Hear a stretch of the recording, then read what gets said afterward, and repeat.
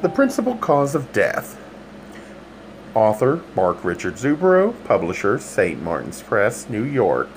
Narrator Eric Ost. For Michael in learning the meaning of friendship. Acknowledgements. For their invaluable assistance, I wish to thank Mike Kushner, Peg Panzer, Rick Paul, and Kathy Pekasarid. Chapter 1. Outside my classroom windows, red and gold autumn leaves danced and swayed against the backdrop of magically clear blue skies. Even the aged panes, unwashed by countless janitors, couldn't keep out the glory of the afternoon. Water seeped around the warped and sagging sashes whenever it rained, after each blast of a storm. I expected to find glass strewn across the floor, but over the years, they'd held. The day outside sparkled through them. Fifth period lunch just over. The quiet murmurs of education drifted through the hallways of Grover Cleveland High School. I leaned over Dennis Olson's desk for the 15th attempt since school began to convince him that capital letters did indeed come at the beginning of every sentence. I dipped deep into my reservoir of teacher patience and began to explain again. This was life skills English class, which means make sure they can sign their name and count their change, but don't expect much more. I had higher expectations. I wanted them to be able to read and fill out forms, balance a checkbook, and perhaps acquire another skill or two. I knew I couldn't turn them into nuclear scientists, but I wanted more than bare literacy. Dan Bluefield banged open the classroom door, pushed his way down the aisle toward me, and thrust his pass in my direction. "Here, Mr. Mason," he said. An inch before my fingers touched it, he let the piece of paper drop to the floor. He turned on his heel, shoved a kid out of a desk, and sat down. Grover Cleveland High School has had problem kids over the years, and eventually I got most of them in this class. Dan Bluefield was the toughest kid I'd tried to teach since Dennis Rogers 14 years ago. Among Dennis's many achievements at Grover Cleveland, biting off the tip of a kid's finger, attempting to set fire to the gym, and attacking and wounding 3 teachers.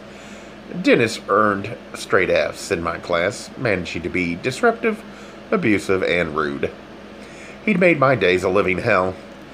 I sighed with relief every time I saw his name on the absence list. I cheered for joy whenever they announced an assembly during the period. I was supposed to have him in class. Last I heard, he was serving 8 to 10 years for armed robbery somewhere in Texas. Dan Bluefield made Dennis look like an angelic first grader.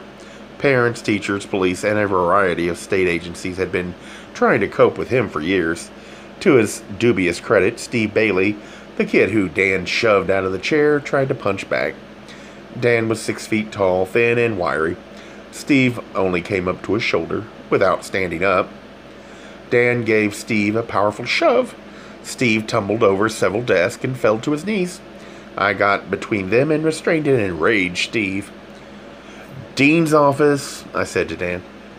"Just came from there," he sneered. At that moment, I hated him more than anything in the universe. Hassling me was one thing. Hurting other kids in my class was not going to happen as long as I was able to stop it. If I had wizard's powers, I'd have fried at Dan on the spot. I wanted to take his sneers, smirks, and stupidity and beat the living shit out of him. But 18 years of patience and training won out, and I said, "Dan, you have to go to the dean's office. You know you can't assault students." He smirked. "I didn't assault him. He was in the way. I just asked him to move." The other kids in the class watched the confrontation. For them, this was great entertainment. No matter what happened, I knew they'd be on Dan's side. Didn't make any difference who was right or how many times Dan had made them miserable. One of the varieties of the teaching world is that the students will take the kids' side versus the teachers. You cannot win a confrontation with kids. You can flatter your ego that you got the best of them, but you can't beat them. The snotty little creep still sat in the desk he'd evicted Steve from. With both hands, I grabbed the top of the desk. My knuckles turned white, and I felt the desktop wobble. The desks were 40 years old, and years of seating teenagers made them treacherous at times. Last year, one had collapsed under the minuscule weight of a scrawny freshman. With my face an inch from his, I said, "Get out now. I, for one, am sick to death of putting up with you." He laughed at me. He knew I wouldn't hit him. All the rules forbade hitting students, and 99.9% of the time, I agreed with those rules. I put more pressure on the old wooden desktop. It gave a groan and snapped in two. Dan jumped up and eyed me wearily, edging toward the door. Grasping a piece of desktop in each hand, I advanced toward him. Dan snarled and spat, sent another kid and desk sprawling, and stormed toward the exit. His parting shot just before he slammed the door was, "Fuck you, faggot!" I strode to the intercom and called the office to let them know they had to be on the lookout for Dan. Very little education got done for the 15 minutes left in the period. I'd surprised myself with the towering anger I'd felt and how much I'd wanted to hurt the kid. Class ended. The kids left, and I sat at my desk. Staring out the window, I watched the breeze play with the undropped leaves as dappled sunlight created shifting patterns on desktops, chalkboard, and floor. In 2 weeks, Scott and I would be among the glorious fall colors in the woods in our cabin on Lake Superior. I gazed at a group of kids dressed for PE class trotting under the trees on their way to the athletic fields beyond. The perfect weather couldn't prevent me from getting angrier and more frustrated. 15 minutes of planning period time passed before I gave up trying to get any work done. I walked down the ancient and worn halls to the library. Small knots of students worked silently at the tables. I found Meg Swarthmore, the librarian, at the front desk. "What's wrong, Tom?" she said as soon as she saw me. I motioned her into the office behind the desk. We could talk in privacy, but she could still keep an eye on her charges through the glass in the door. At 66, Meg is semi-retired, working flexible hours, setting her own schedule. She used to be the ultimate clearinghouse for all school gossip, but she's given that up as well.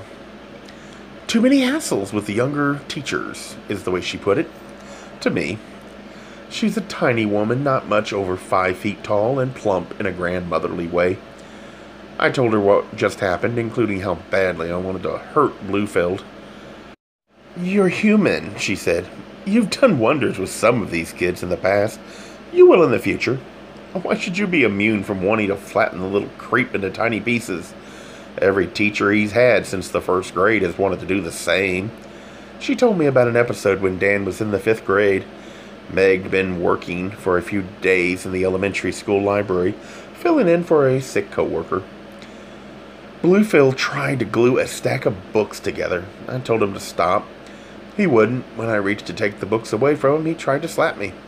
I was too quick for him. I held his arm, and when he couldn't get away, he tried to throw a fit. You know how sympathetic I am to that kind of nonsense? Meg was tough. I'd seen her cow the 250-pound starting center on the football team. She never touched the kid, but she backed him up against his locker and let him have it, all in a calm, near whisper. The boy was in tears before she let him go. She sighed. "Must have been 7 years ago that I had my run-in with him. I almost got in trouble for restraining the little monster." "You never told me," I said. She mused a minute. I thought I did. It was the usual nonsense. The father got all bent out of shape, claimed I was picking on his creepy offspring. He tried to accuse me of inflicting corporal punishment. In the state of Illinois, teachers have the right to use corporal punishment on children. Different school districts have varying policies on using the right. In some places, only the principal can administer corporal punishment. In the River's Edge school system, however, it is strictly forbidden for anyone to hit a kid. Meg said, "You remember the administrator we had at the time? What's his name? Wellington. Napoleon. Whatever. We had this big investigation. Several 5th graders claimed I attacked Bluefield. The principal called parents, trying to get them to twist more information out of the students. It was almost as if he were trying to build up a case against me. He even had several meetings with the parents of the students. Totally nuts. The only thing that saved me was that a couple of the kids who gave the strongest testimony about my alleged attack hadn't even been in the library at the time. One had even been absent from school that day. I only found that out because one of the parents thought the whole investigation was silly nonsense and called to tell me. I found out from her that her kid hadn't been in school that day. It blew over after a week or so. Although they still put a nasty letter about the incident in my file as if I really cared about that. A few administrators use the teachers' personnel files to get revenge. They can lie on evaluation forms or write letters that are totally false and put them into a teacher's file. Essentially, a teacher can't do a thing about it. The teacher can write a rebuttal and have it attached to the record, but any stranger reading the file is at least going to have some questions about what happened. The most difficult, but probably the best, attitude for most teachers to take is that this is an administrator's petty way of exacting childish revenge, and to forget about it. The truth is, no one outside the school district can see what's in your file. Anyway, we talked until the bell rang for a last hour. Still, a little annoyed, I went through the motions of a senior's honors English class. Eventually, the machinations of Richard II and explaining them to high school kids began to absorb my attention. For the moment, I forgot about Bluefield. At the end of class, Georgette Constantine, the school secretary, showed up at my door with a note telling me to meet with Robert Jones, the principal, at 4:30 about the incident with Dan Bluefield. I had tickets for that night to see Scott pitch in the last game of the season. I didn't want to be late. I asked Georgette if I could see Jones any earlier. She said he had meetings until then. I sat down to grade papers while I waited. Kurt Campbell, our union president, one of my best friends on the staff, stopped by as he was leaving. I told him about the incident with Bluefield. He told me I didn't have anything to worry about in terms of the contract or the legality of what happened and not to worry about it. Around 4, I strolled down to the teacher's lounge to get a can of soda and relax for a few minutes. Outside the science lab, I heard the tinkling of broken glass. I glanced up and down the deserted corridor lockers with paint chipping from years of use. Lights in the ceiling with fixtures worn and cracked, and a tile floor gray from thousands of trampling kids and scrubbing custodians. All this, but nary a human. Sunshine streamed from a few of the windows in the doors of rooms that faced west. The tinkling came again. I walked to the door of the science lab. Since the lab was on the east side of the building, little light filtered into the room. As I reached for the doorknob, I heard a resounding crash from inside. I hesitated. Should I go for help or barge in? Suddenly, I had no decision to make. The door to the room crashed open. Dan Bluefield stood in front of me. He squawked and backed into the room. I followed. The front of the room was totally intact, but glass-fronted floor-to-ceiling cabinets stretched the entire length of the rear wall of the room, and shards of glass from one of the doors covered 3 feet of floor in front of it. Upended microscopes and shattered beakers obscured the top of the nearest table.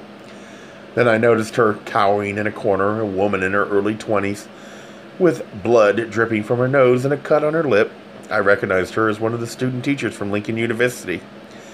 "He hit me!" she wailed.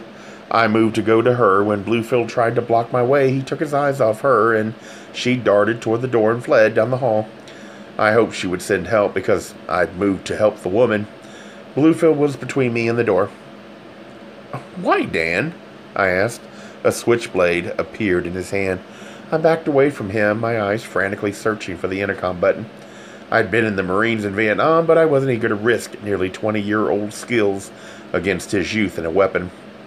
I might have tried shoving him aside and dashing down the hall for help, but the expert way he held his knife and his aggressive stance made it doubtful that such a strategy would succeed.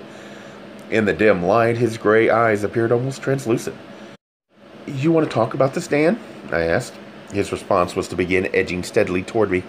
I spotted the intercom switch in the wall near the exit under the American flag. He saw my eyes flicker toward it. He gave a short laugh. "No help coming for you, faggot teacher. I'm going to hurt you a little bit."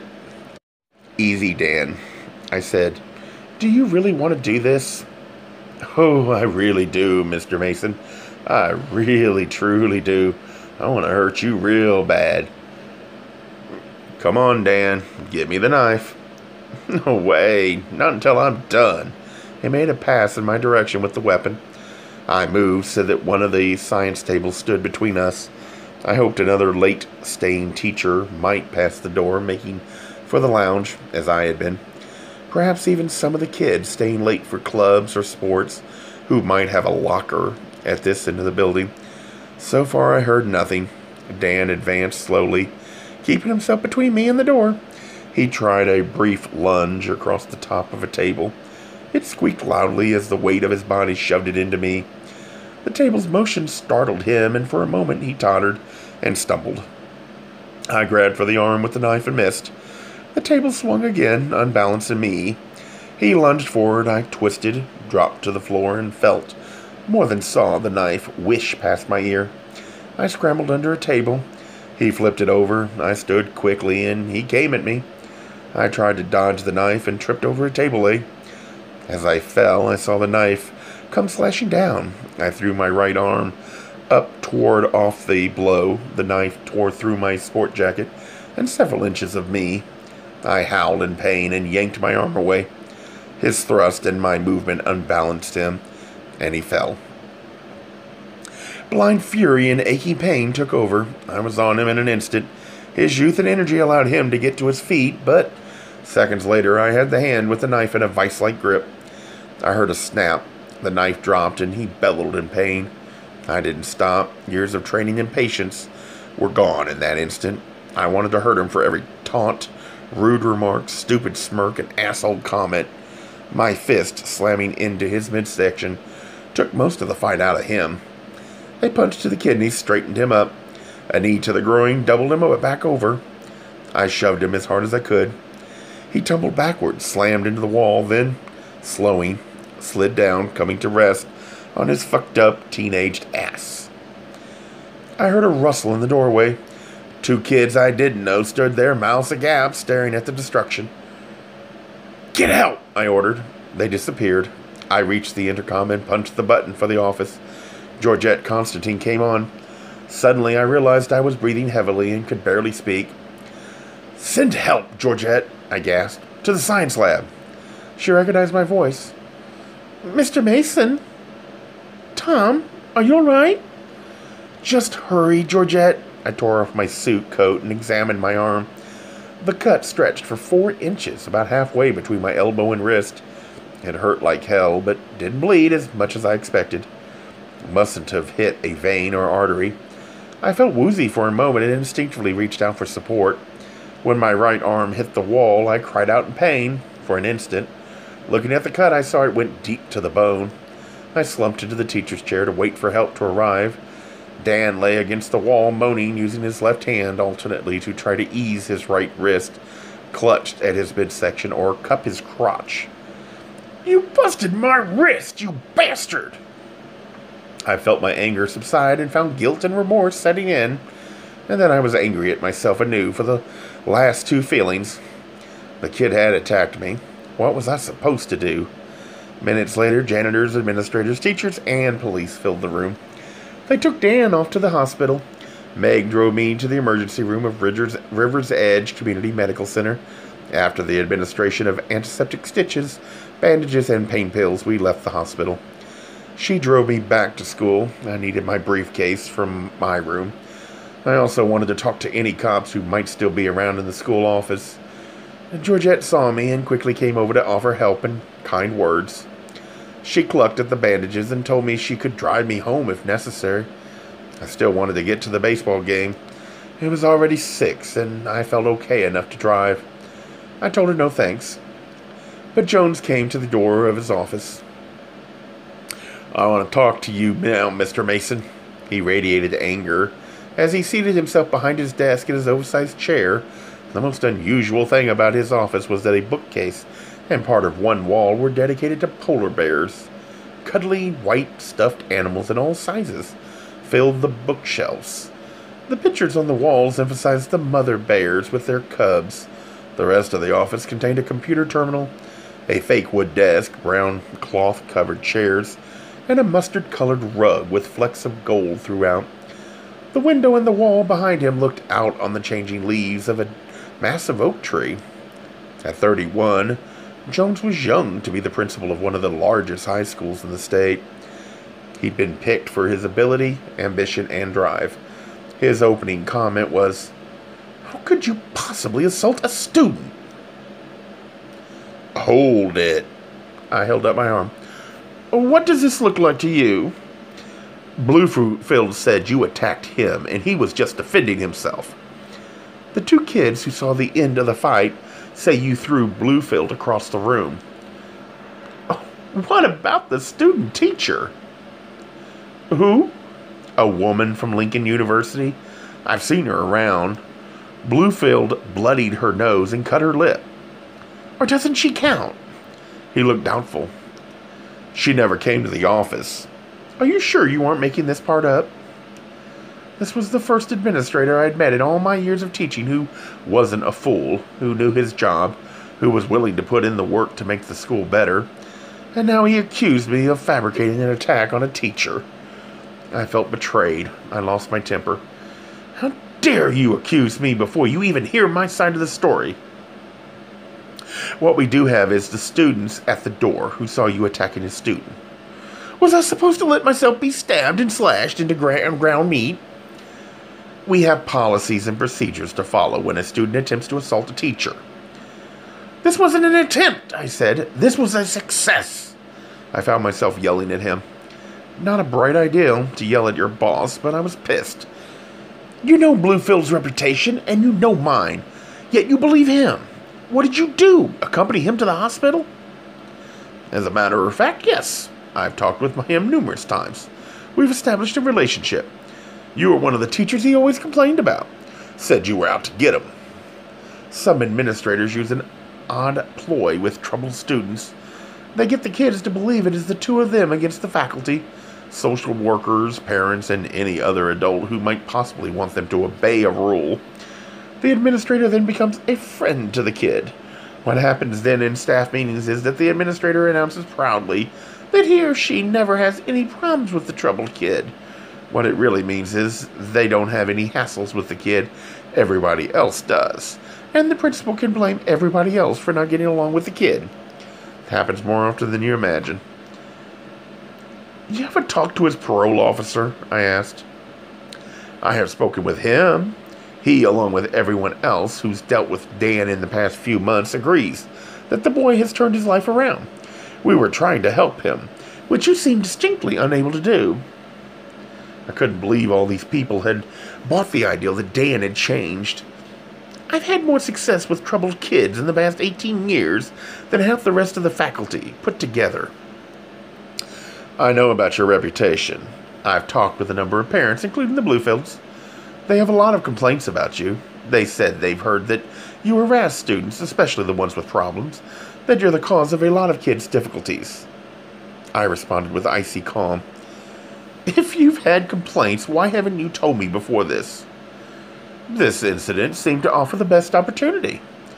"From whom did you receive complaints?" "I'm not going to tell you their names. It would serve no useful purpose," he said. "The contract says you tell me who they are, or the complaints don't get recognized in any way.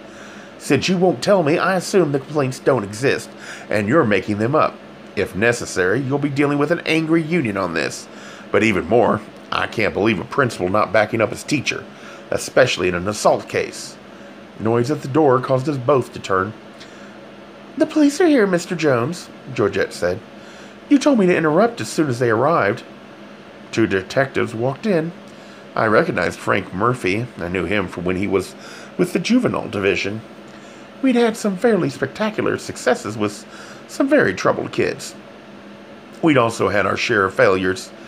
Kids lost to dysfunctional homes, legal and illegal chemicals, and suicides. I thought he was on vacation. Turned out he was leaving the next day. "Introductions done," Frank said. "I talked to the kid. My bet is he's lying." "I don't think he is," Jones said. "I do," Frank said. He asked me what happened, and I told him.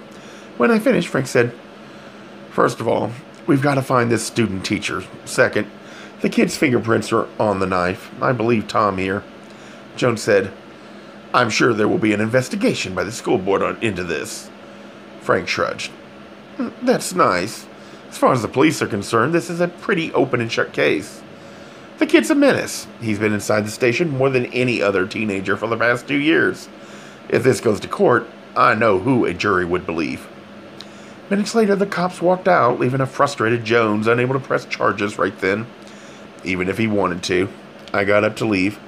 His voice stopped me. He spoke loudly. This isn't over yet, Mason. You may be buddies with the cops, but the school district will have the final say in this matter.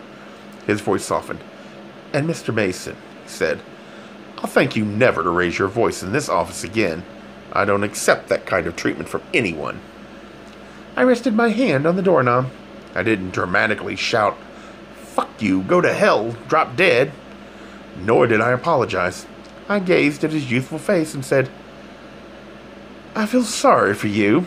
If I hadn't banged the door shut, my studied calm might have been more effective. In the outer office, all the lights were out. Through the glass walls, I could see Georgette in the hallway waiting for me. She wore a light sweater and clutched her purse in her right hand. Her glasses dangled from a chain around her neck. She fluttered to my side. I heard your voices, she said. I wasn't trying to eavesdrop, but you were both so loud.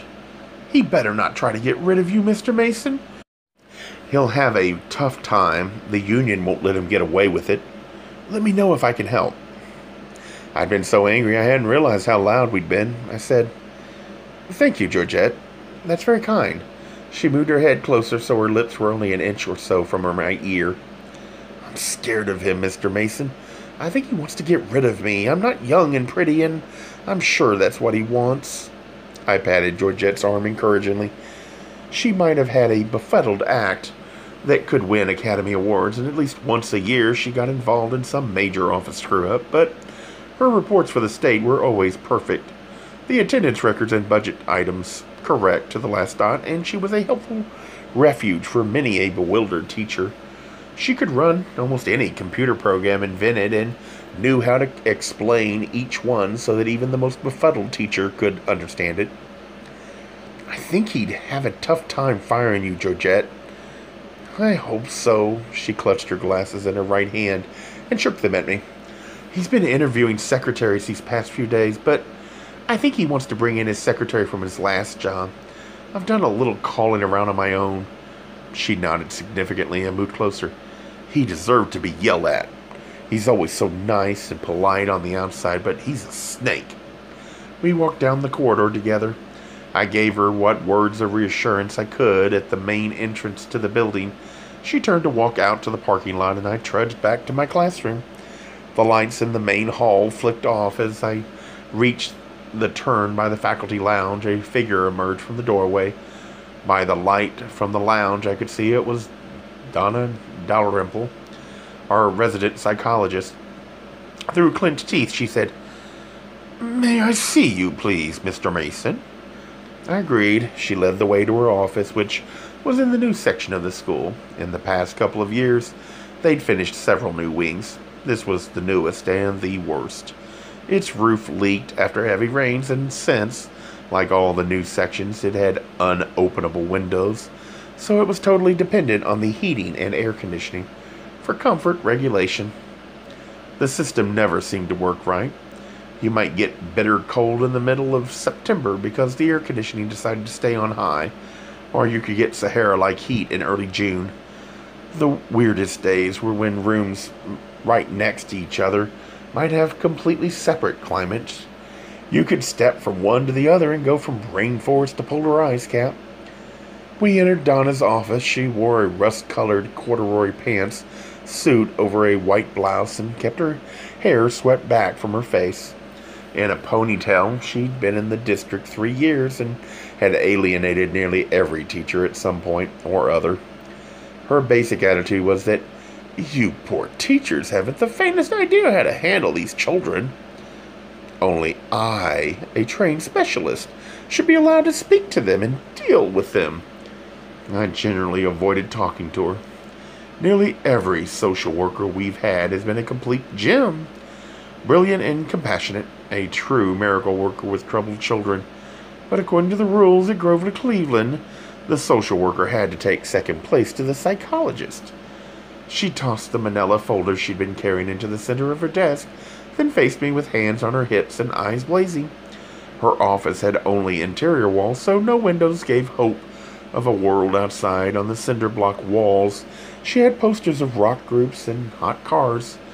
Maybe these made the kids think she was with it and relevant. She said, "What was the meaning of your attack on Dan Bluefield?" I just went through this with Jones. She rapped her knuckles on the desktop. "You may have destroyed that boy for the rest of his life." My guilt at what I'd done fled, and total anger returned. I said, "That boy is nearly a man, and he's had far worse happen to him than I just did. He's turned his life around. He's reformed. Everybody but you seems to have noticed. What's your problem?" Dan is the one with the problem. I can't believe he's convinced everyone that he's now a model citizen. I intend to see if we can't file abuse charges against you. I showed her my arm. Your little angel attacked me right after he beat up one of the teachers. You believed his story without checking it out. I trust him. The whole scene seemed unreal. I wanted to find that student teacher, if only to burst their bubble of trust in a teenage delinquent. I've been in touch with the parents, she said. They'll be in first thing in the morning. You'll be lucky if they don't swear out a warrant for your arrest. I walked out on her. I had no patience for someone incapable of connecting with reality. I had my own emotions to deal with about what happened, and she wasn't helping. As I walked through the gloomy corridors thinking about my meeting with Jones, my fury increased. I didn't think the district could do much of substance. Didn't think I had much to worry about. I glanced at my watch, told me I'd be late for the game. I needed to make a call to the ballpark in case the game ended before I got there, so that Scott would know I'd been delayed. The nearest phone was in the office, so I grabbed my briefcase and walked back in that direction. First, I stopped in a washroom with all the activity. I hadn't had time to try and get the blood out of my shirt. I took it off and examined the stain. Probably too dried by now, but I'd give it a try. I ran cold water from elbow to cuff on that left sleeve. Some of the blood washed out. Of course, the sleeve was soaked, and I'd have to wear the shirt home wet. Not a bright move. I trudged down the darkened corridors. The last rays of light from the early October sunset streamed through a few open classroom doors that faced west. It gave the old place an almost golden glow that for the moment hid the peeling plaster, defaced lockers, and blackening tile. The wood paneling seemed soft and welcoming. The dust motes drifted in around me. I breathed in that old-school smell of chalk and kids. As I entered the office, I noticed the door to Jones's office was open. I picked up Georgette's phone. The glass windows of the office let me look out on the darkened corridor. The sweep of the headlights from a car pulling up in the school's circular drive gave occasional light. In the dimness, I had to lean my head close to the buttons on the phone. I glanced up. A car's headlight beam swept past the windows in Jones's office. I caught my breath. At the edge of Jones's desk, I saw a hand, a white shirt cuff, and the beginning of the sleeve of a suit coat. A few steps closer, and I saw Robert Jones with a knife sticking out of his back and massive quantities of blood soaking through his clothing. I hurried toward him and felt for his carotid artery, hoping for a pulse. I felt cold flesh and not a trace of movement. I hurried from the room, being sure to touch nothing, and dialed the police from the phone on Georgette's desk. The beat cops arrived in 8 minutes. Soon the crime lab people, along with detectives and captains, joined the fray. Murder in River's Edge isn't unheard of, but it's rare. This would definitely cause headlines. I listened to the cops exchange pleasantries, explanations, and theories, a few of which had to do with the murder and most with who was playing golf with whom and whose turn it was to buy lunch. The beat cops interviewed me and took a statement. The few people still in the building got called in. The police found custodians and the football team coming in from practice, but not much else. Georgette came in at 7. She'd left a half hour later, giving a fearful look at the cops and sneaking a tender pat to my shoulder as she swept by. The school superintendent showed up at 8. They hadn't been able to reach her because she'd been out to dinner for her wedding anniversary. About 8:15, the cut in my arm began to throb. At 8:32, detectives interviewed me. The tall, ugly one was Hank Daniels. The good-looking young guy with the earring was David Johnson. I'd realized early on it didn't look good. I'd had a fight with Jones, but I didn't know until they told me that I'd been the last one to see him alive. Plus, I'd found the body, and the dank sleeve of my shirt reminded me that I had bloodstains on it. Not a good combination for establishing my innocence. Daniels began the interview. "We've heard about you. Dead bodies seem to show up when you do." Johnson said, "The Swish teacher, who's always sticking his nose in where it doesn't belong. Not your basic charm school interrogation. No matter how hard they pressed, I held my temper in check. I'd been captured by the Viet Cong and held captive for 2 days. I'd managed to escape, but the memory of the interrogation at that time helped me stay calm now. Around 9, Frank Murphy strode in. They'd kept me in the nurse's office. He sat on the couch they kept for the kids to lie down on. I stayed in the swivel chair behind the desk. "You're in deep shit," he said. "Daniels and Johnson were no sweat," I said. "Sweat is not the problem. You are prime suspect number 1. Did you do it?" "It's bad enough you've got to ask?" He gazed at me levelly. "It's that bad," I said. "Yeah, Tom, I know. You didn't do it, and our friendship will probably get you home tonight without a trip to the station, but it's touch and go. The 2 of them want to arrest you." "They've got nothing definite. Did anybody see anything?" Frank shook his head. "According to the interviews, nobody was near this office after you and Georgette Constantine left." "I wouldn't bet on Georgette," I said. "She's the last one I'd pick as a knife-wielding maniac." "Somebody around here is," Frank said. I sighed. "Do you know when I'm going to be able to go? I'm supposed to pick Scott up at the game tonight." "I'll check." He came back a few minutes later to say I could leave and added, "We found that student teacher. She looks pretty bad. She was pretty uncommunicative, but I'm sure she'll back up your story. You shouldn't have to worry about the incident with the kid." I accepted his reassurances and left. A Gay Mysteries audiobooks. I think it is easy to hate a label, but a face humanizes the word. So this effort is twofold: to offer comfort to those like myself that your world didn't end because you don't fit into the view of acceptable society on both sides, and in hopes of helping those with family that are LGBTQ, that it doesn't mean we are aliens from the child they once knew. Reassure them so they can maybe be supportive at the same time, being true to their values.